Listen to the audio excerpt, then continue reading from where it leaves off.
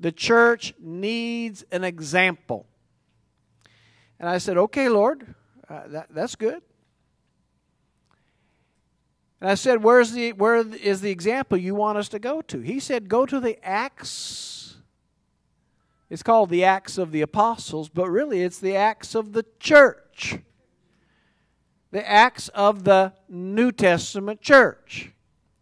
You know, one of the best ways to learn things is to watch somebody do it. How many of you learn best by watching someone? Some people learn good by reading instructions, they're very detailed. But for the most part, generally we as people do better by following someone else. As there's an example. One thing that we're working with our middle granddaughter is she loves gymnastics and jumping and spinning and all those things. We're trying to work with her to get a cartwheel down. And she really started with a bad habit. She's doing a half cartwheel round-off thing. And so it's been really difficult to get her to do it correctly. And we're holding her upside down, trying to hold her legs straight. And you know, but I think what would work best is if we had a video of someone doing it, and she could just watch that and see how the legs are supposed to stay straight and spin over, you know, she would do better. Well, it's the same for the church. You know, we need to have God's vision before us of how the church should be. Not what we're seeing in TV. Not what we're seeing necessarily in regular church services. We need to see God's vision for the church. How He wants us to act, how He wants us to live, to see the evidence and fruit that God is alive, that Jesus is alive. If you think about it, the world needs to see proof that Jesus is alive. And how did they do it in the New Testament there in the book of Acts? Signs and wonders were done in the name of the Holy Child Jesus. We'll get to that scripture, you know, during this study. But I believe that as we take time to put this vision in front of us, that it will help lift us up where we need to be instead of our heads down of what was or what is going on. Amen?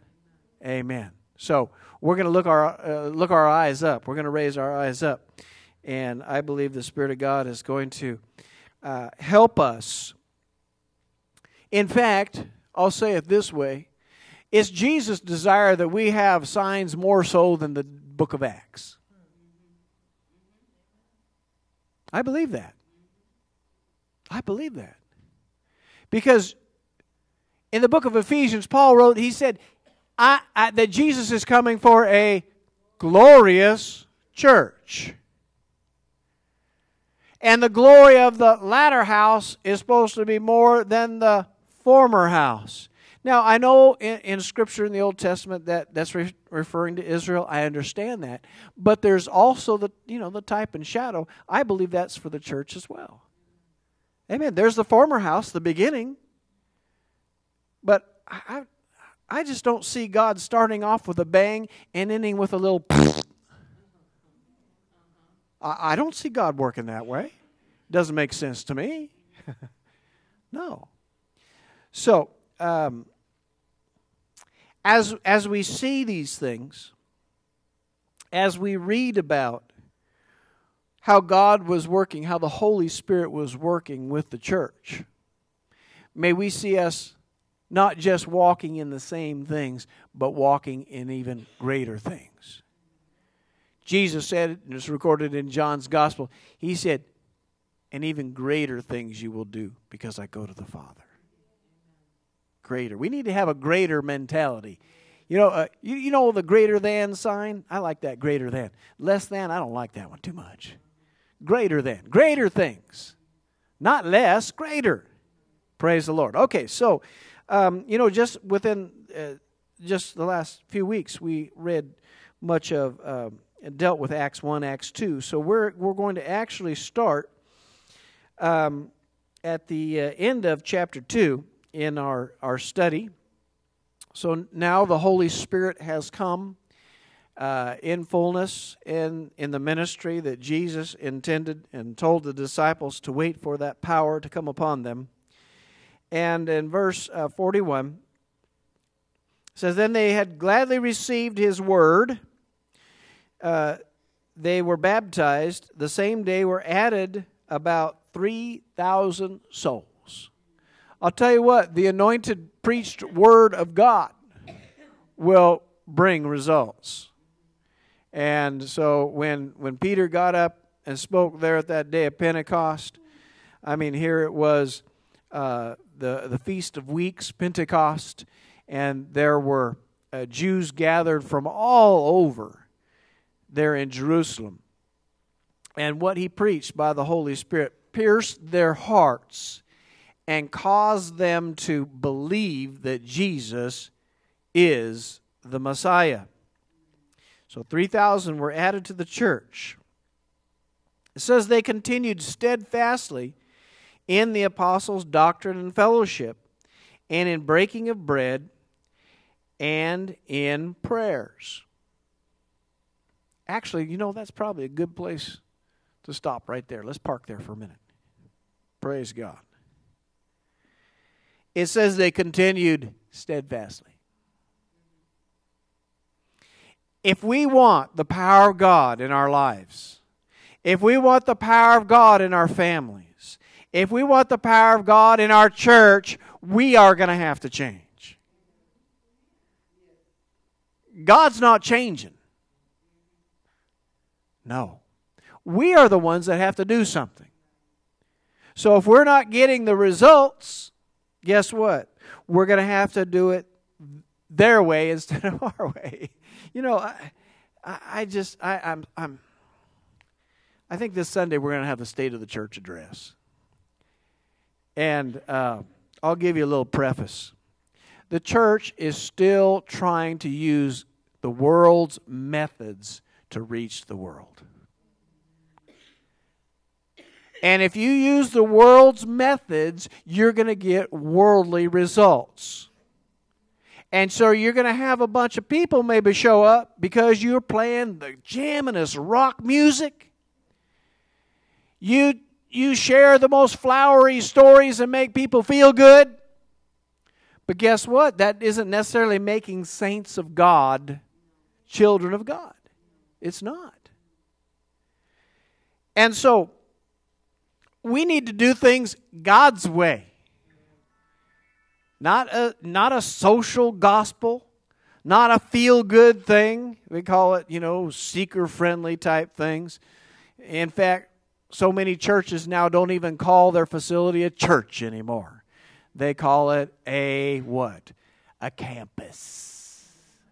A campus. Like a school, a campus. Yeah.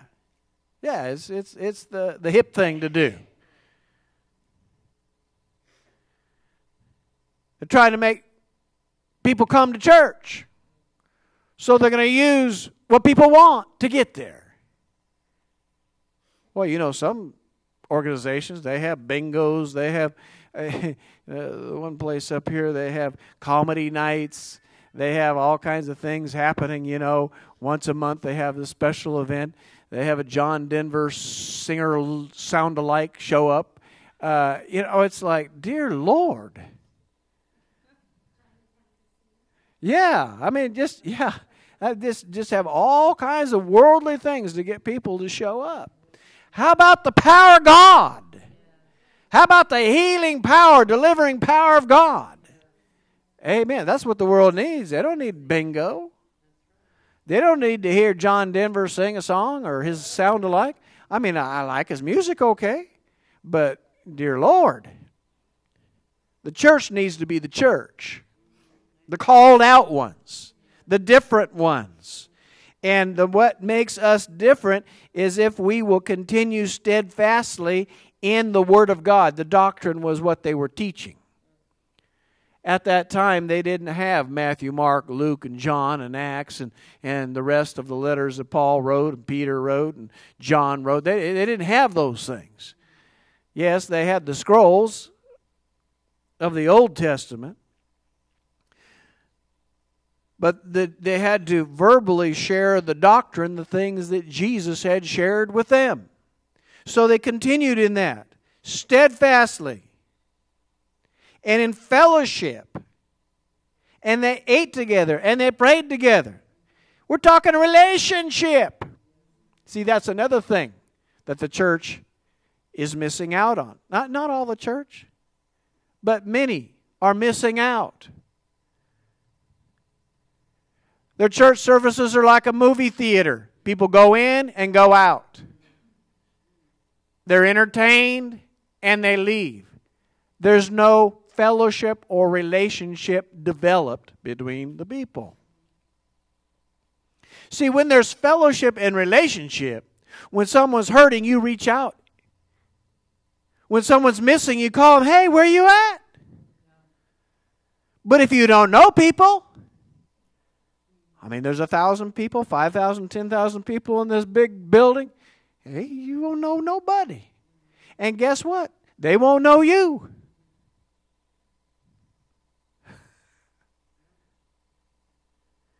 Praise the Lord.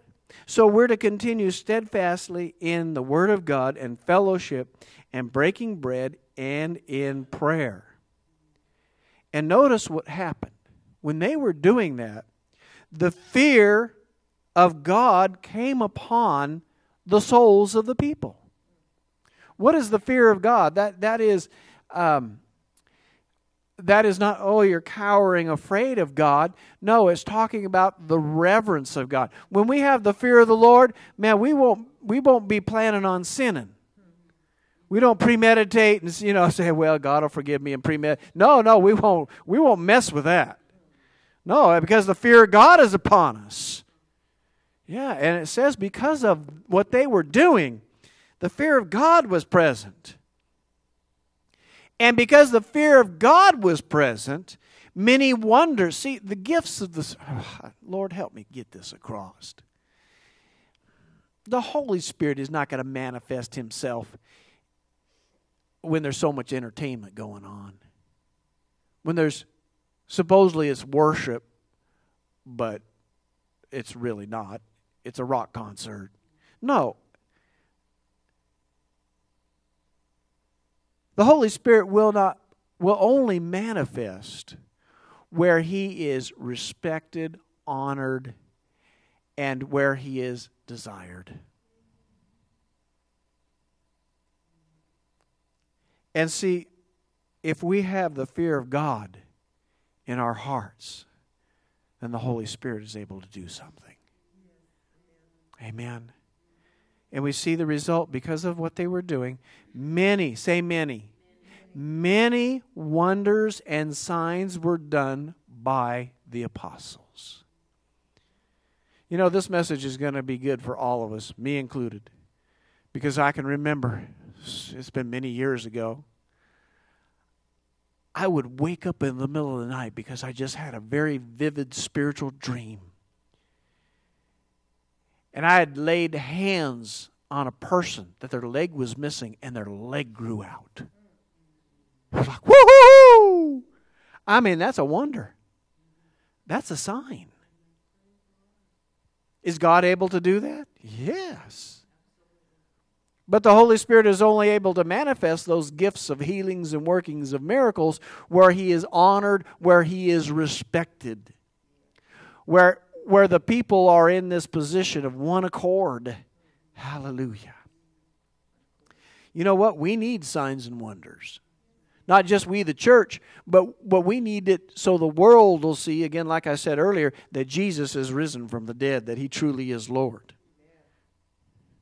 Then the lost will come into the church. They're not coming in now. What is there to come for? For the most part, just think about it. But if the power of God is there to heal, the power of God is there to deliver from drugs and alcohol and all kinds of perversions, Ooh, and they hear about it, they'll come running like they did to Jesus.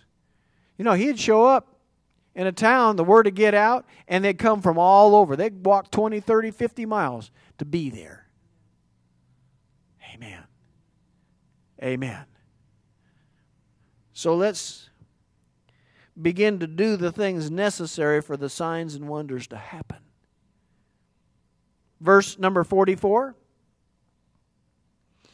And all that believed were together and had all things common. Some even sold possessions and goods and gave it to those that were in need. And they continued daily. Say daily. Daily with one accord. You know, some people complain because they go to church once a week. Do you know the early church met every day? Yeah, over the years I've heard people claim, oh, bless God, we have service Sunday morning, then Sunday night, and then there's a praise and worship practice on Monday, and then there's a Tuesday morning Bible study, and Wednesday night midweek service, and then the ladies' meeting on Thursday night. Dear Lord, you don't give me any time. I've heard people say that. Hallelujah. But the early church, say the early church. The early church met every day. That's what it says in my Bible. They continued daily in one accord in the temple and breaking bread from house to house. What is breaking bread? It does not just mean having supper together. No, they were having communion together. And they ate their meat, it says, with gladness and singleness of heart, praising God and having favor with all the people. And the Lord added to the church daily such as should be saved. Now this is real church growth. I don't know if it's still popular because I don't even look for it, or if any ads come to the church office, I throw them away. But it was so popular years ago to have church growth seminars. Church growth seminars. We'll help you build your church. And what they would do is they would tell you, well, you need to have this kind of music, you need to sing these kind of songs, you have to have the flashy video stuff and all that up there, and you have to make sure your services are short. Okay, make your services short, and don't talk too much about money, and so I mean they just had all of these things, all of these gimmicks on how to get people to come to church. Well, guess what? Most of those things weren't in the Bible. Maybe they got people in there, but once they got in there, what they got? They just got a bunch of people. But not much was going on spiritually. No, real church growth is what we just read about. The church continuing steadfast in the Word of God and in fellowship with one another. The fear of God shows up. The Holy Spirit moves. And they continue in this whole process. And God is able to add to the church. In America, the church isn't being added to. It's being taken away. Now, in other countries, it's not necessarily that, but right now, that's what's going on in America. The church isn't being added to. But we can turn that around. It doesn't have to stay like this, okay? And that's the good news about that. But we have to, we have to admit where we're at. We have to be honest where things are at so that we can make changes. It's kind of like the person that says, well, I'm not an alcoholic. Well, if you're drinking every day, or almost every day, there's a problem. That thing has a control over you. And you won't deal with it until you admit what's going on. Okay? Praise God. Now, it's kind of the same thing with our nation. And I'm going to get a little political right now, but, pardon me. But this nation will continue to be harassed by terrorism if we don't face and call what it is to deal with how it needs to be dealt with. If we call it all kinds of other names and play around with it, and even an idea, well, we're going to contain ISIS. Dear Lord, blow them up. They're a killing machine that Satan is using. Thousands and thousands of Christians being beheaded and crucified. I don't know if you've seen the pictures. Little kids crucified and their heads off. I've seen the pictures. It's real. Oh, we're going to contain them. Well, again, you got to call it what it is, and we got to call the church in America is not where it should be. But we're going to watch and see in the book of Acts how we should be, so we can imitate that way instead of what's being shown in other places.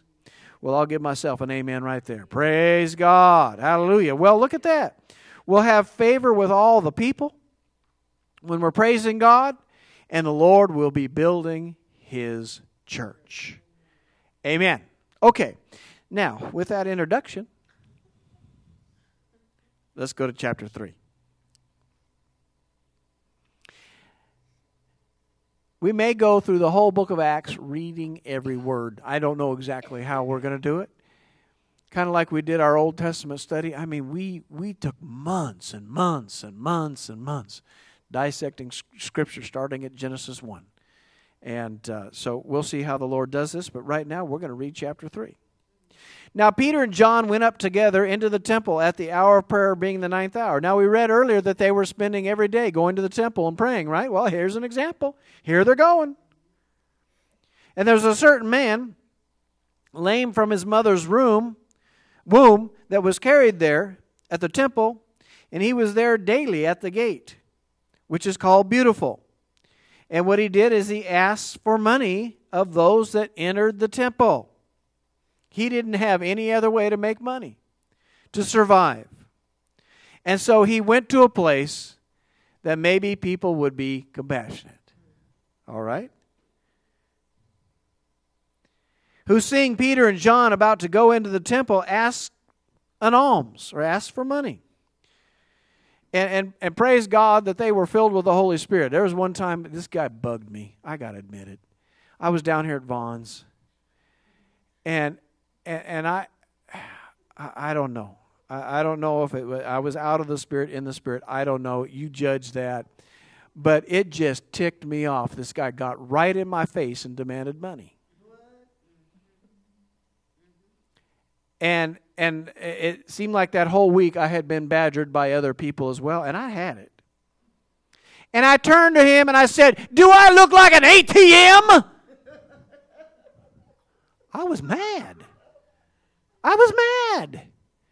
Who do you think you are? I mean, he got right in my face and was demanding that I give him money.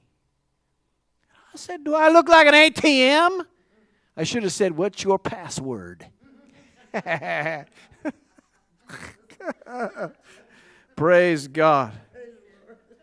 Well, praise the Lord, Peter and John had a little more loving attitude. I don't know. Glory to God. So they asked Peter and John for money. Peter fastened his eyes upon him, and John was right there. He said, "Look on us." And he gave heed unto them, expecting to receive what? Some money.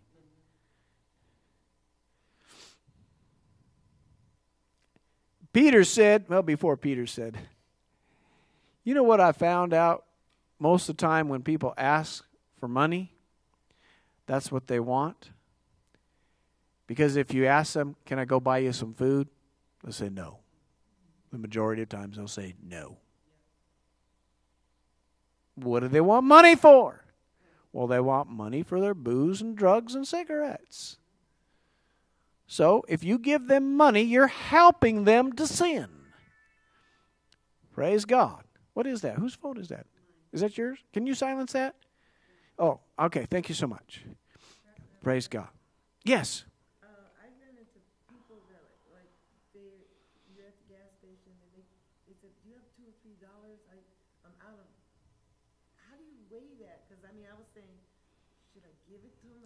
They probably don't even have a car there. They're faking it, and they're just trying to use that as a scam to get money out of you. Okay, but one time I did that. My car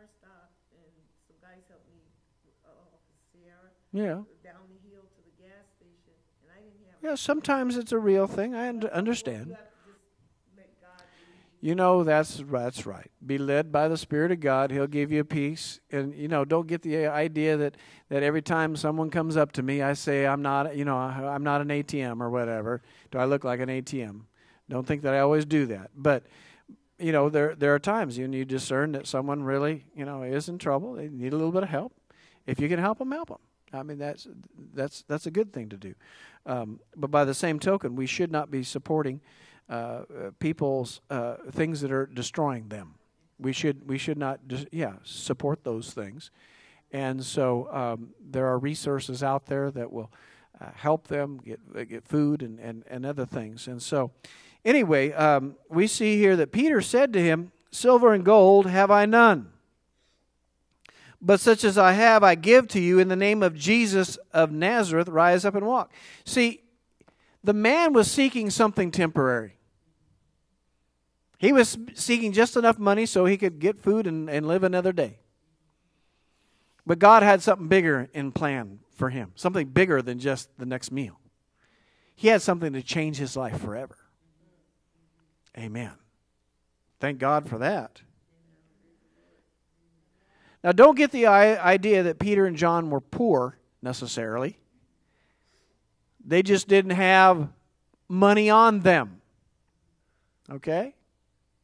They didn't have it on him. But they said, what we do have, the Spirit of God, we give to you.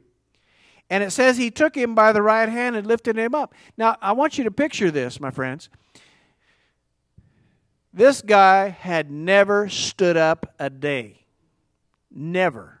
Not once stood up. Okay? And Peter had the gall. He had the gumption. He had the nerve to grab him by the hand. Now, you've seen people that they have been lame, they haven't walked. You've seen what their legs look like. I mean, there's no muscle. I mean, it's just like toothpicks, okay? But Peter, the Spirit of God was on him. And he was being moved by the Spirit to do something about that man's condition. So he grabbed him by the hand and yanked him up. I mean, that takes some nerve. That takes some faith.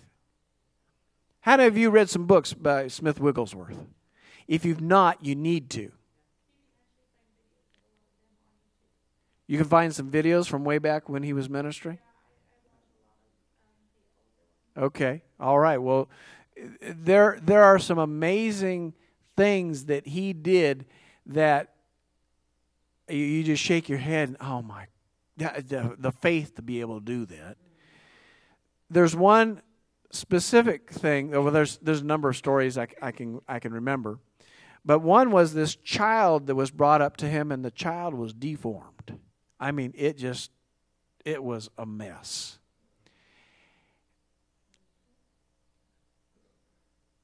Is he okay? Okay.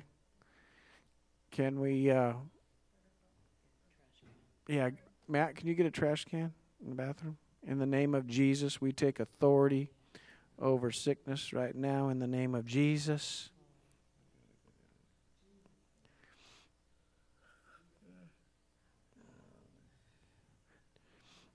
You need to go to the restroom or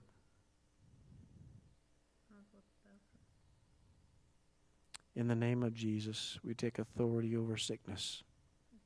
Thank you, Lord, for the victory. In Jesus' name. In Jesus' name. Praise the Lord, praise the Lord, praise the Lord. Hallelujah, hallelujah.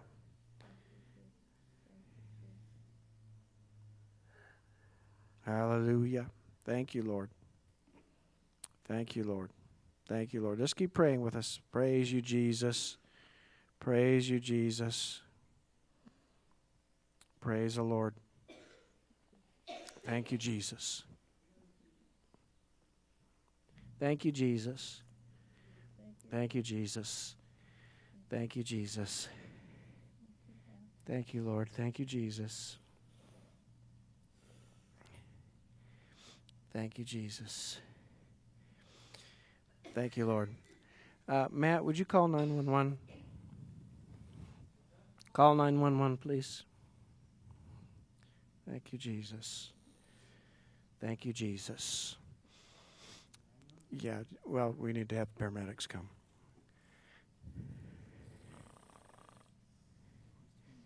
Yep.